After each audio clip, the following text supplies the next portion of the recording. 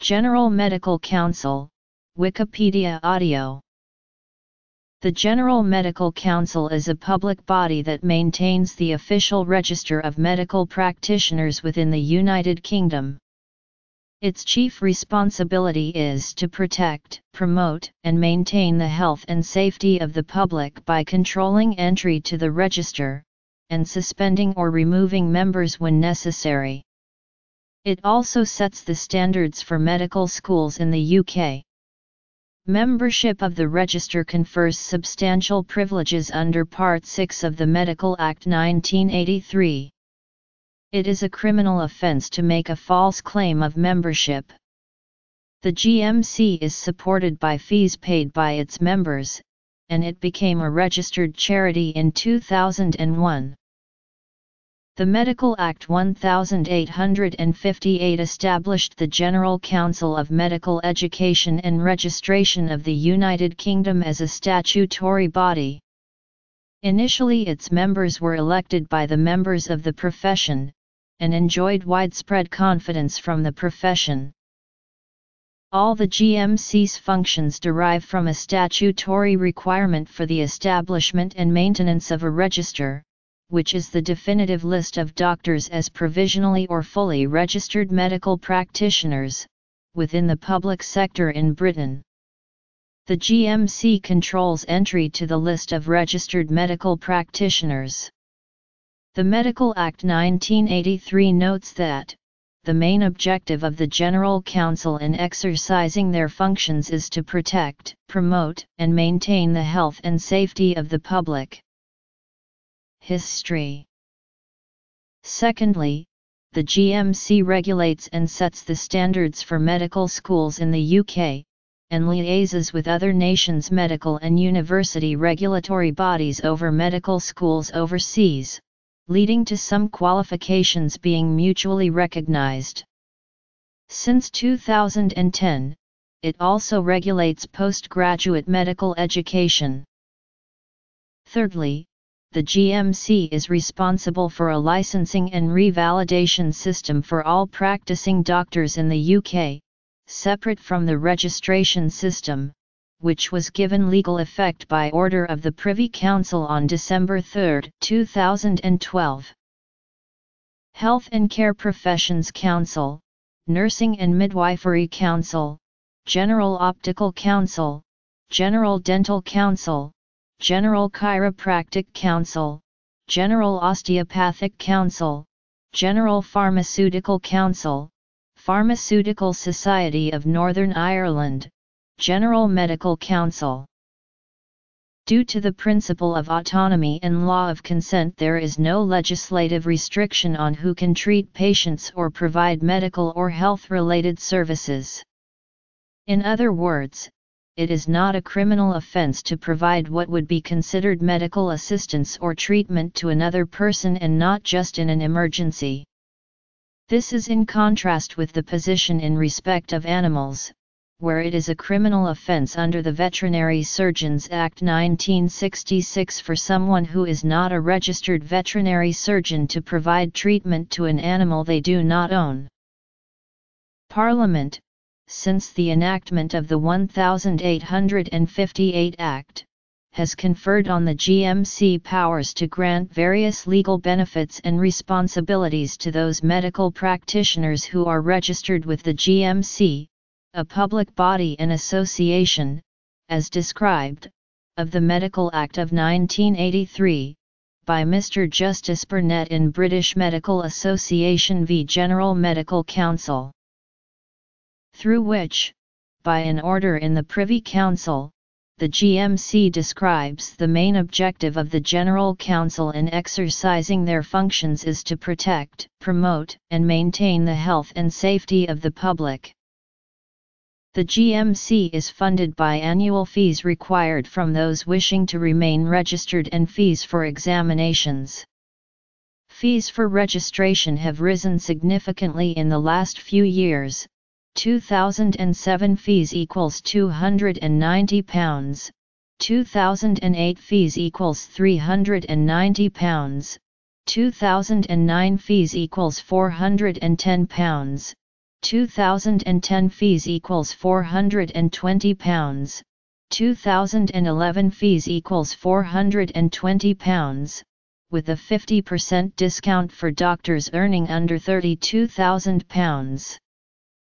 In 2011, following the command paper enabling excellence, autonomy and accountability for healthcare workers, social workers, and social care workers, registration fees were reduced by the GMC in accordance with the government's strategy for reforming and simplifying the system for regulating healthcare workers in the UK and social workers and social care workers in England, and requiring that time of pay restraint in both the public and private sectors. The burden of fees on individual registrants needs to be minimized. Registration with the GMC confers a number of privileges and duties. GMC registration may be either provisional or full. Provisional registration is granted to those who have completed medical school and enter their first year of medical training. This may be converted into full registration upon satisfactory completion of the first year of postgraduate training. In the past, a third type of registration was granted to doctors who had graduated outside the UK and who had completed the Professional and Linguistic Assessment Board examination but who were yet to complete a period of work in the UK. Limited registration was abolished on October 19, 2007, and now international medical graduates can apply for provisional or full registration depending on their level of experience. They still have to meet the GMC's requirement for knowledge and skills and for English language. The GMC administers the Professional and Linguistic Assessment Board test, which has to be set by non-European Union overseas doctors before they may practice medicine in the UK as a registered doctor. Purpose: a registered practitioner found to have committed some offences can be removed from the medical register. The GMC is now empowered to license and regularly revalidate the practice of doctors in the UK. When the licensing scheme was introduced in 2009, 13,500 of registered doctors chose not to be licensed. Unlicensed but registered doctors are likely to be non-practicing lecturers, managers, or practicing overseas, or retired. Whereas all registered doctors in the UK were offered a one-off automatic practice license in November 2009, since December 2012 no license will be automatically revalidated, but will be subject to a revalidation process every 5 years.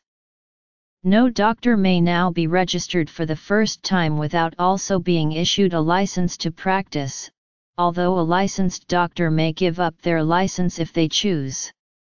No unlicensed but registered doctor in the UK is subject to revalidation. However, unlicensed but registered doctors in the UK are still subject to fitness to practice proceedings, and required to follow the GMC's Good Medical Practice Guidance. The GMC sets standards of professional and ethical conduct that doctors in the UK are required to follow.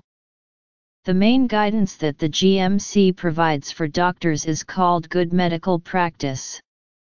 This outlines the standard of professional conduct that the public expects from its doctors and provides principles that underpin the GMC's fitness to practice decisions. Originally written in 1995, a revised edition came into force in November 2006, and another with effect from April 22, 2013. The content of Good Medical Practice has been rearranged into 4 domains of duties. Their most significant change is the replacement of a duty to act without delay if you have good reason to believe that you or a colleague may be putting patients at risk, to a new duty to take prompt action if you think that patient safety, dignity, or comfort is being compromised. Alongside the guidance booklet are a range of explanatory guidelines, including a new one about the use of social media. The GMC also provides additional guidance for doctors on specific ethical topics, such as treating patients under the age of 18, end-of-life care, and conflicts of interest. The GMC regulates medical education and training in the United Kingdom. It runs quality assurance programs for UK medical schools and postgraduate deaneries to ensure that the necessary standards and outcomes are achieved. In February 2008, the then Secretary of State for Health, Alan Johnson, agreed with recommendations of the TUC report, which advised that the Postgraduate Medical Education and Training Board should be assimilated into the GMC. Whilst recognizing the achievements made by PMEDP, Professor John TUC concluded that regulation needed to be combined into one body, that there should be one organization that looked after what he called the continuum of medical education, from the moment someone chooses a career in medicine until the point that they retire. The merger, which took effect on April 1, 2010, was welcomed by both PMEDP and the GMC.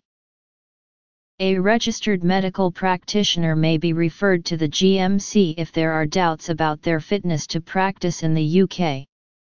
These are divided into concerns about health and other concerns about ability or behavior. In the past, these issues were dealt with separately and differently, but now pass through a single fitness to practice process. The GMC has powers to issue advice or warnings to doctors, accept undertakings from them, or refer them to a fitness to practice panel. The GMC's fitness to practice panels can accept undertakings from a doctor, issue warnings, impose conditions on a doctor's practice, suspend a doctor, or erase them from the medical register. The GMC is concerned with ensuring that doctors are safe to practice. Its role is not, for example, to find doctors or to compensate patients following problems.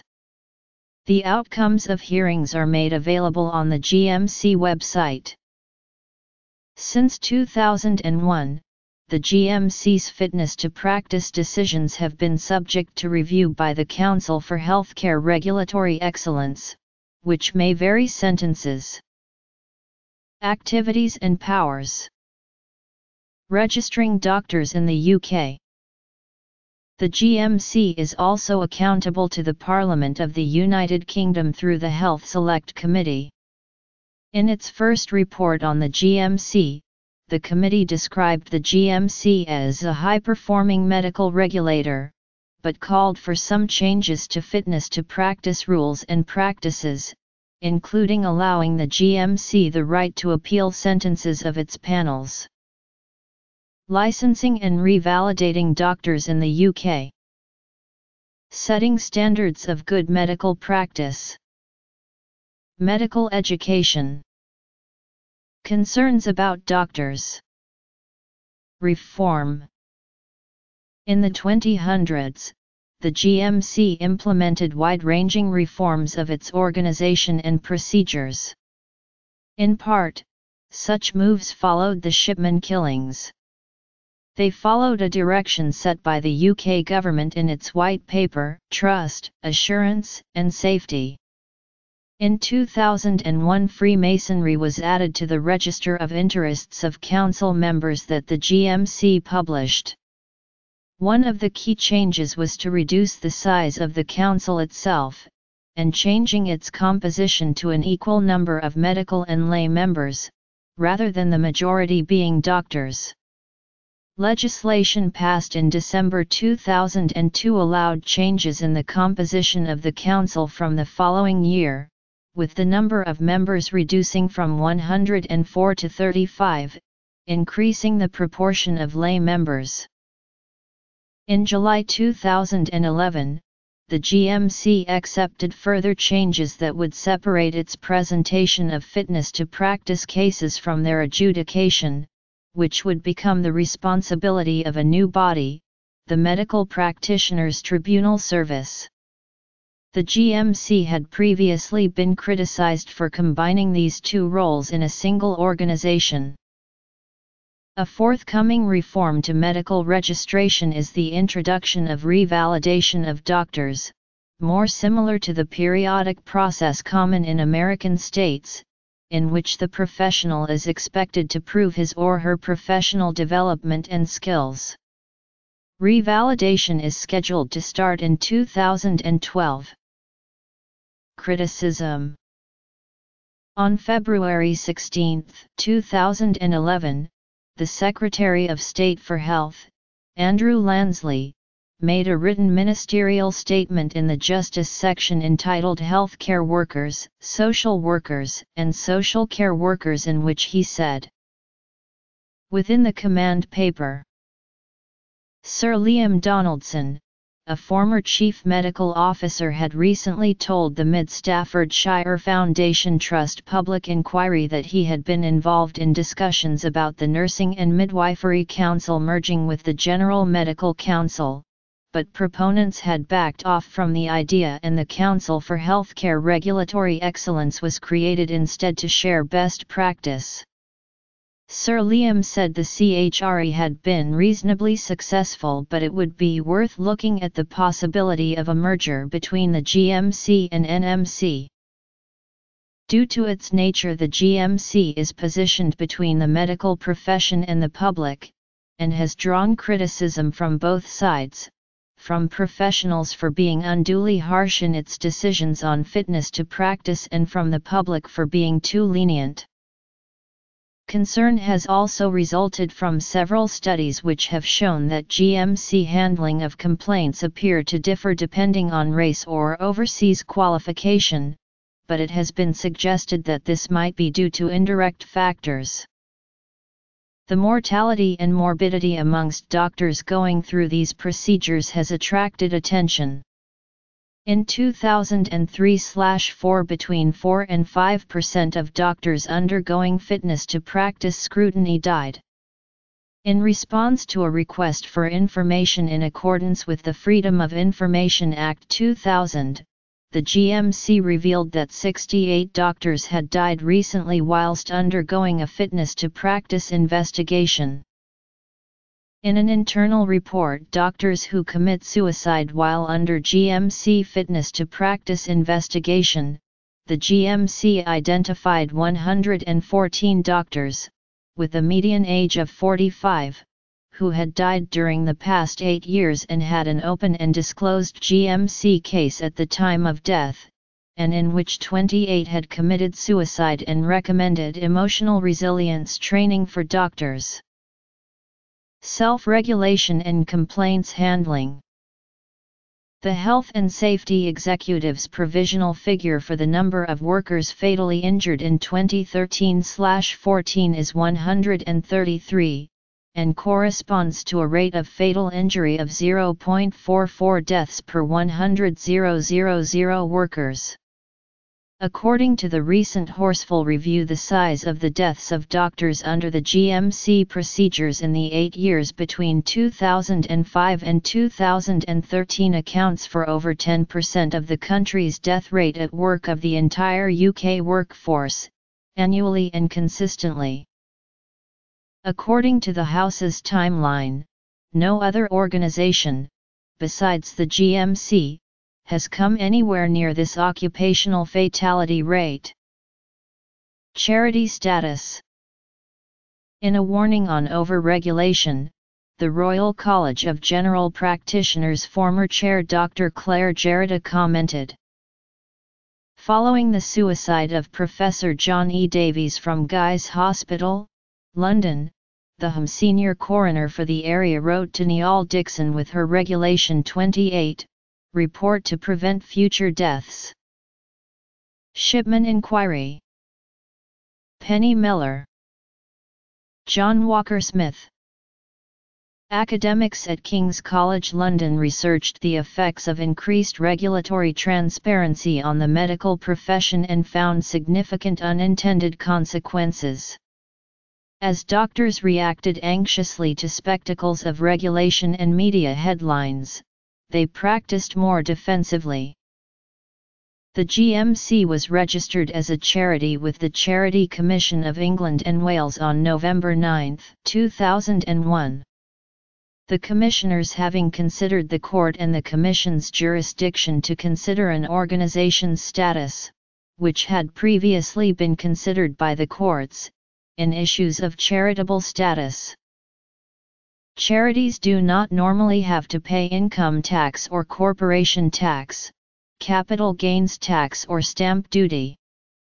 Following the granting of charitable status, the GMC obtained tax relief backdated to April 1, 1994. Charities pay no more than 20% of normal business rates on the buildings they use and occupy. The GMC received confirmation of 80% business rates relief effective from April 1995. As of 2014, the accounts submitted by the GMC to the Charity Commission showed an income of £97 million, spending of £101 million with reserves of £68 million. The GMC was most heavily criticised by Dame Janet Smith as part of her inquiry into the issues arising from the case of Dr. Harold Shipman. Expediency, says Dame Janet, replaced principle. Dame Janet maintained that the GMC failed to deal properly with fitness to practice cases, particularly involving established and respected doctors. In response to the Shipman report, Sir Liam Donaldson, the then Chief Medical Officer, published a report titled Good Doctors, Safer Patients, which appeared in 2006. Donaldson echoed concerns about GMC FTP procedures and other functions of the Council. In his view, complaints were dealt with in a haphazard manner. The GMC caused distress to doctors over trivial complaints while tolerating poor practice in other cases. He accused the Council of being secretive, tolerant of substandard practice and dominated by the professional interest, rather than that of the patient. Former President of the General Medical Council, Sir Donald Irvine, called for the current council to be disbanded and reformed with new members. In July 2010, the GMC was severely criticised in an open letter in the British Medical Journal by Professionals Against Child Abuse for the decision to include Penny Mellor on the GMC's expert group on child protection. According to the letter, Penny Mellor had been convicted and imprisoned for conspiring to abduct a child, and had led protracted hostile campaigns including false allegations against doctors and other professionals involved in child protection cases. She had also campaigned against Sir Roy Meadow and Professor David Southall, who were erased from the medical register by the GMC but subsequently reinstated after court rulings. Penny Mellor subsequently resigned from the expert group. In March 2012, the High Court of England and Wales overturned a 2010 decision by the GMC to strike paediatric gastroenterologist John Walker-Smith off the medical register for serious professional misconduct. In his ruling, the presiding judge criticized what he said were the GMC's inadequate and superficial reasoning and, in a number of instances, a wrong conclusion, and stated, "It would be a misfortune if this were to happen again." Controversy arose in July 2016 when the General Medical Council announced it would be appointing Charlie Massey as its new CEO. Massey had been an advisor to Health Secretary Jeremy Hunt on the controversial junior doctors contract, which had led to several days of industrial action by doctors over concerns about feasibility and patient safety. Many doctors felt this reflected a clear conflict of interest and signed a petition to the Medical Council for transparency in its appointment process. The Medical Council issued a response claiming that they were still an independent body. The current chair of the council is Professor Terence Stevenson and current chief executive and registrar is Charlie Massey.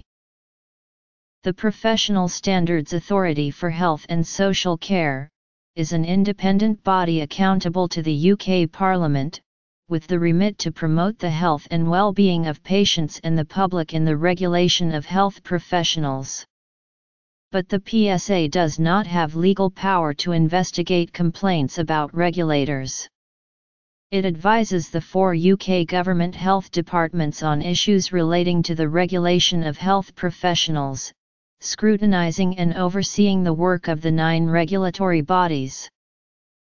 In response to the government's recent proposals, the Council for Healthcare Regulatory Excellence has made a call for ideas in their December 2011 paper Cost Effectiveness and Efficiency in Health Professional Regulation for Right Touch Regulation, described as being other countries, including New Zealand, South Africa, Australia, and Singapore, have a central regulator similar to the GMC. In the United States, each state has its own regulatory board for doctors.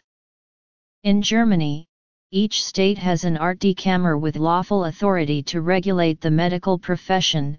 There is no federal-level authority for the Federal Republic of Germany, although regulations of university training and qualification are set by federal law in the Bundestag. Nevertheless, the Bundes-RT-Kammer, a voluntary association of private law, was founded to support the profession's interests. Like in Germany and the USA, the medical profession in Canada is not regulated at the federal level. The Canadian medical profession is regulated, instead, at the provincial or territorial level. Nonetheless, the Canadian Medical Association serves a similar function, in that country, as its German and American counterparts do in those 2 respective countries. The Irish Medical Council acts as regulator in the Republic of Ireland. Junior Doctors Contract Officers. Other bodies regulating healthcare professionals. UK. Elsewhere.